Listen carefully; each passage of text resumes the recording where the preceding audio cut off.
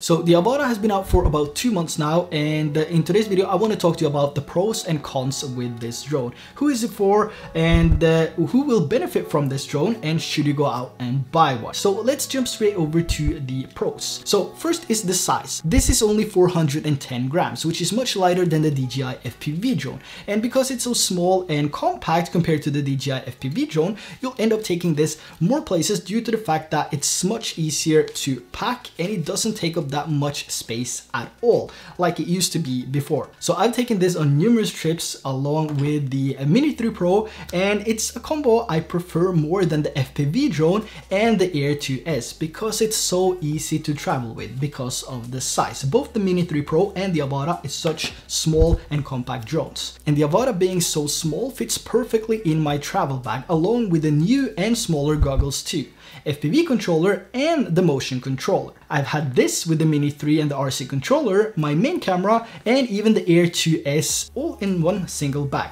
And because it's so small, it's with me every single time and every single trip I go on. And I'll be able to get more shots with this than I used to do before. So the size and weight of the Avata is a huge advantage for this drone.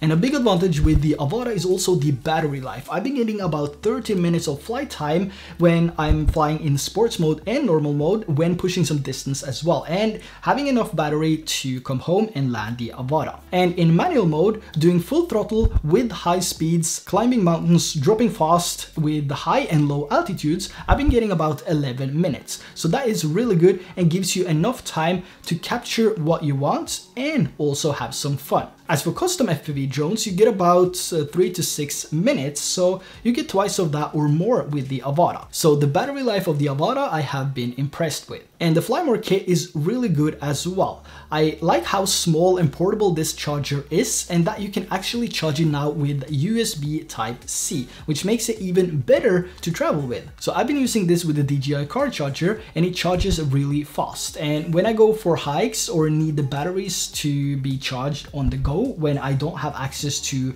a wall or a car charger, I use my Anker PowerCore 3 Elite power bank, which can blast through these batteries to 100% a couple of times. For this battery, it takes about 30 to 40 minutes for a full charge, depending on how much battery is left when you plug it in. The cons with the charger is that it charges in sequence, so it will take a little bit of time before all of your batteries are fully charged. But overall, I'm loving the battery life of this drone. It's really nice to have that amount of power and battery when you go out to fly some FPV. The Avata also got a camera boost, but is it actually any good? To be honest, I quite like the image coming from the Avata, and I find it to be more than decent. I've been quite impressed with the result coming from this sensor, and it also has a slightly wider field of view than before, so you'll end up gathering more footage than you used to do with the DJI FPV drone. The stabilization here I've also been impressed with.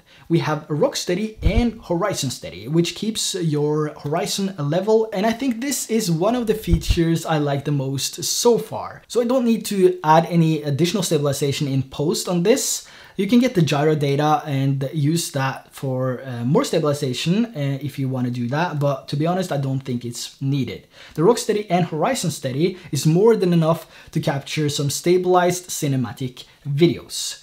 Now, flying the DJI FPV drone, I normally put a GoPro or the Action 2 on top to capture same footage, but with a different camera. So at times I found the footage coming from the DJI FPV drone being only average, but with the Avata, I don't need to. I feel more confident with the footage I capture with this, and shooting in DC color profile with manual settings and some ND filters, the footage looks really nice coming from this drone. So these clips I'm going to show you now are shot in manual mode in DC color profile with an ND filter and a bit of color grading using the DJI Avata.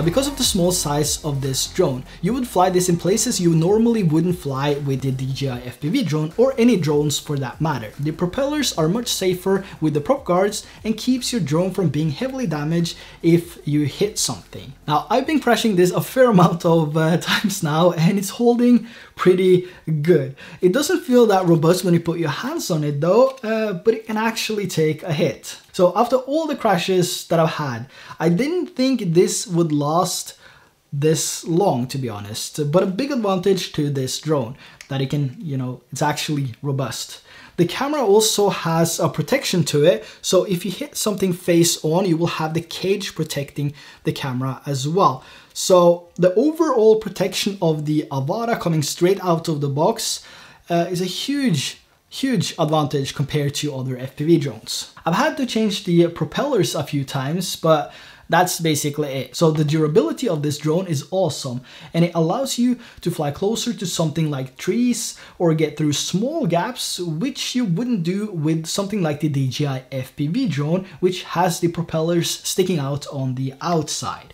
So a huge advantage to the AVATA. It's much safer indoors or around people and objects without risking anyone getting severely injured, because the props are nicely covered by the prop guards. So the biggest advantage I've found with this is the durability, performance, and the overall safety of this drone. So let's talk about the flight modes and controllers. The AVATA can be flown with the DJI FPV controller, which opens the possibility to fly in manual mode as well as normal and sports mode. The motion controller, which comes with the two combos, can only be flown in normal and sports mode and is by far the easiest way to learn and start flying FPV. Using the motion controller, the drone will move and turn with your wrist as you're holding this. And it's really responsive and allows anyone to fly without having any prior FPV experience at all. I would really like to see an RC combo where you can get the AVATA and the FPV controller. I think that would be awesome and help more people get into FPV. For now, you will need to buy the FPV controller on the side if you're lucky enough to get your hands on it, because these are selling out fast.